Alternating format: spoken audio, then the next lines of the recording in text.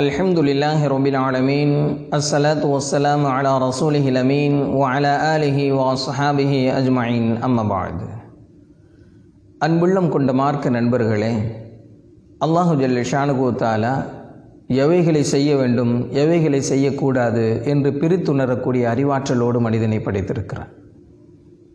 அது மட்டுமல்ல, செய்யப்பட வேண்டியவைகள் என்ன, தவிர்க்கப்பட வேண்டியவைகள் என்ன என்பதை ஷரியத்தின் வாயிலாக வழிகாட்டியும் இருக்கிறார்.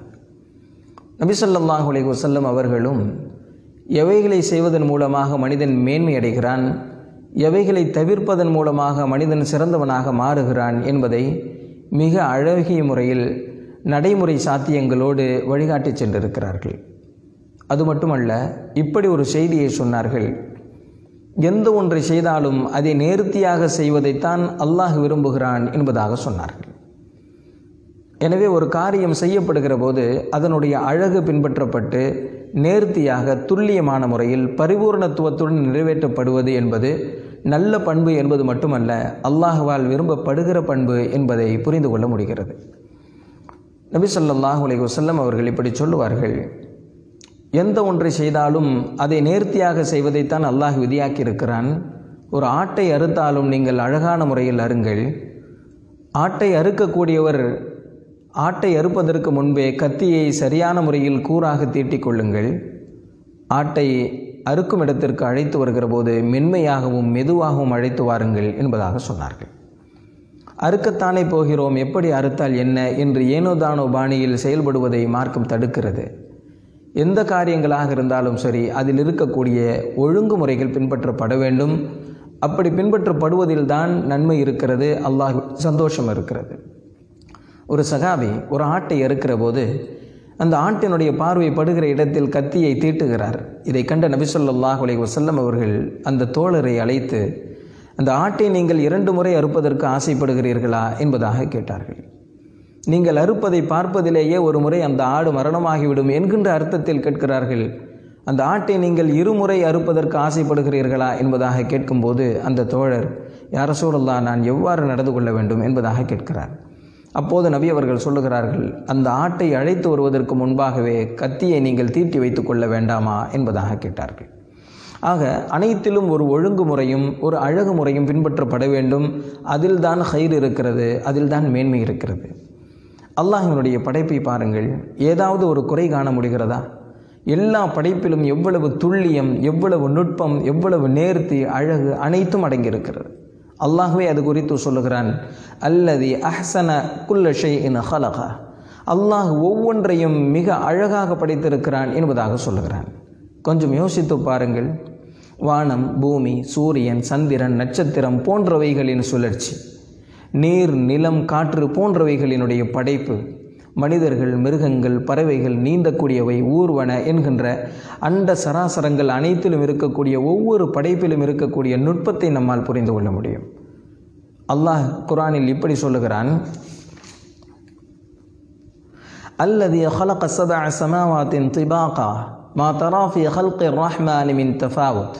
அல்லாஹ் சொல்லுகிறான், வானங்களை அல்லாஹ் அடுக்கடுக்காக படைத்திருக்கிறான்.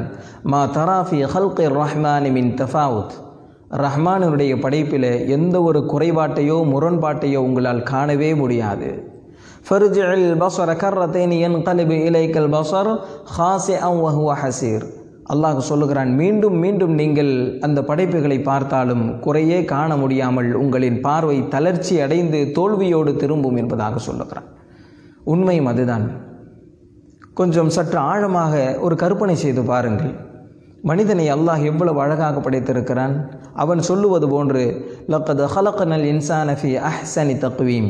மனிதனை மிக அழகிய தோற்றத்தில் அமைப்பில் படைத்திருக்கிறேன் என்று அவன் சொல்லுவது போன்று படைப்பின் அழகு நம்மால் புரிந்து கொள்ள முடியும். கற்பனை செய்து பார்த்தால் புரியும். கண், காது, மூக்கு, வாய், பல், கைகள், கால்கள் போன்றவைகள் எவ்வளவு அழகாக நேர்த்தியாக பொருத்தப்பட்டிருக்கிறது. கொஞ்சம் அந்த இடம் மாற்றி கற்பனை செய்து பாருங்கள். அதில் எவ்வளவு அவலட்சணம். அல்லாஹ் படைத்ததில் தான் அழகு. அதை மாற்றி பார்த்தால், மாற்றி பொருத்தினால் அதில் அழகு வெளிப்படாது. உலகத்தினுடைய அண்ட சராசரங்களினுடைய குறைகள் அனைத்திலும் மனித கரங்களினுடைய விளையாட்டு இருந்தால் மட்டும்தான் அவைகளில் அழகு குறையும், நேர்த்தி இருக்காது. ஆனால் அல்லாஹ் படைத்த ஒவ்வொன்றிலும் அல்லாஹ் நேர்த்தியோடு துல்லியமாக படைத்திருக்கிறான். அதைத்தான் அல்லாஹ் விரும்பவும் செய்கிறான். நம்மிடத்தில் அந்த பண்பு உருவாக வேண்டும் என்று நபி அவர்கள் சொன்னார்கள். எந்த காரியங்கள் செய்தாலும் நபி ஸல்லல்லாஹு அலைஹி வஸல்லம் அவர்கள் தூர நோக்கோடு சிந்தித்து செயல்படக்கூடியவர்களாக இருந்தார்கள். அதைத்தான் நமக்கு பயிற்சியாக அளிப்பதற்காக வேண்டி அல்லாஹ் அனைத்தையும் கடமையாக்கியிருக்கிறான். தொழுகை எடுத்துக்கொள்ளுங்கள். அந்த தொழுகை கூட நேர்த்தியாக நிறைவேற்றப்பட வேண்டும், அழகான முறையில் நிறைவேற்றப்பட வேண்டும் என்று தான் மார்க்கம் சொல்லுகிறது. ஆனால் தொழுகையை கூட நம்மால் சரியான முறையில் நிறைவேற்ற முடியவில்லை என்பது மட்டுமல்ல, ஒரு சஜிதாவை கூட உடலும் உள்ளமும் இணைந்த நிலையில் நம்மால் நிறைவேற்ற முடிவதில்லை என்பது நம்முடைய ஈமானிய பலவீனம். நபி ஸல்லல்லாஹு அலைஹி வஸல்லம் அவர்களிடத்தில் ஜிப்ரீல் அலைஹிஸ்ஸலாம் அவர்கள் வந்து மார்க்கம் குறித்து விளக்குகிற போது இப்படி ஒரு கேள்வி ஒன்று கேட்பார்கள்.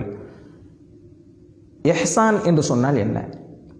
நபி அவர்கள் சொல்லுவார்கள், இஹ்சான் என்று சொன்னால் நாம் அல்லாஹ்வை பார்க்கவில்லை என்று சொன்னாலும் அல்லாஹ் நம்மை பார்க்கிறான் என்கின்ற உணர்வோடு வணங்குவது வழிபடுவது என்பதாக சொன்னார்கள். நாம் அல்லாஹ்வை பார்க்க முடியாது, ஆனால் அல்லாஹ் என்னை பார்க்கிறான் என்கின்ற உணர்வோடு வணங்கினால் அந்த வணக்கத்தினுடைய அழகு, அதனுடைய சிறப்பு, அதனுடைய மேன்மை, அதனுடைய வெளிப்பாடு என்பது எவ்வளவு அழகாக இருக்கும்.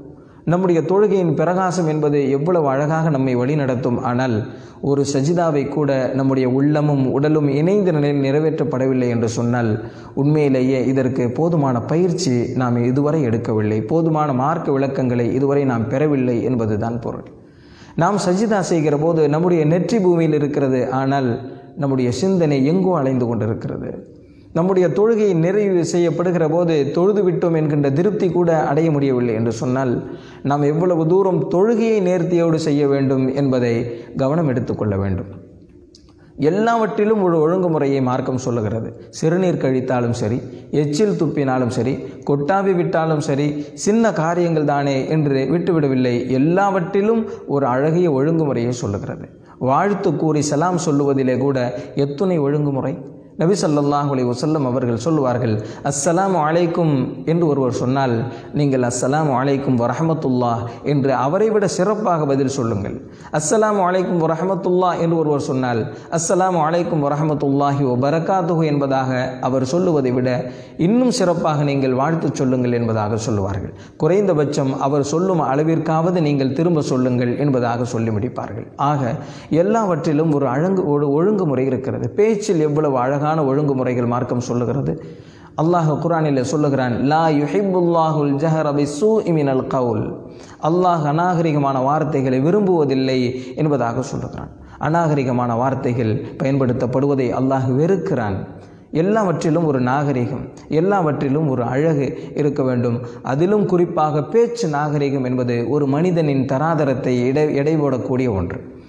நாம் பேசுகின்ற அந்த பேச்சினுடைய வார்த்தை, புழக்கப்படுத்தப்படக்கூடிய அந்த வார்த்தையின் மூலமாகவே இவர் எந்த தரத்தில் உள்ளவர் என்பதை புரிந்து கொள்ள முடியும். படித்தவரா, படிக்காதவரா, ஏழையா, பணக்காரரா, அல்லது அவர் எந்த துறை சார்ந்தவர், எந்த அளவிற்கு தரம் வாய்ந்தவர் என்பதுவெல்லாம் அவர் பயன்படுத்தும் வார்த்தையின் மூலமாகவே எடை போடப்படுகிறது. எனவே பேச்சினுடைய ஒழுங்கு வேண்டும். நபி ஸல்லல்லாஹு அலைஹி வஸல்லம் அவர்கள் இப்படி சொல்லுவார்கள், அவர்கள் நல்ல விதமாக நடந்தால் நானும் நல்ல விதமாக நடப்பேன், அவர் மோசமாக நடந்து கொண்டால் நான் மோசமாகத்தான் நடப்பேன் என்று நீங்கள் கூறிவிடாதீர்கள்.